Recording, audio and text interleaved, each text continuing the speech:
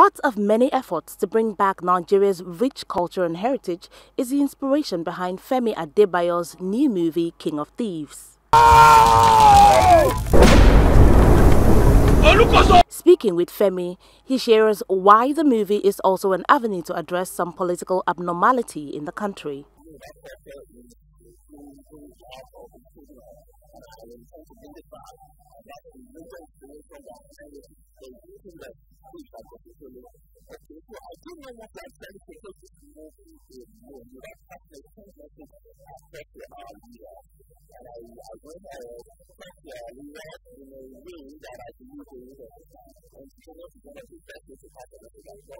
Movie stars and celebrities such as Segun Arinze, Yor, Abubakar Yakub, among others, were present at the screening, and they applaud the movie. But it's something that everybody can relate to. It's universal. The story is universal. If you've seen Lord of the Rings, then you like to see this. If you've seen Hobbit, you like to see this.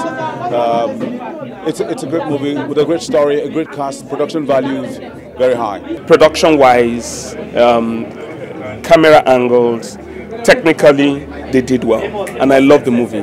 I look out for details in a movie. You understand? I take every performer there as important. No matter how small or little your role is, I value it. It's important.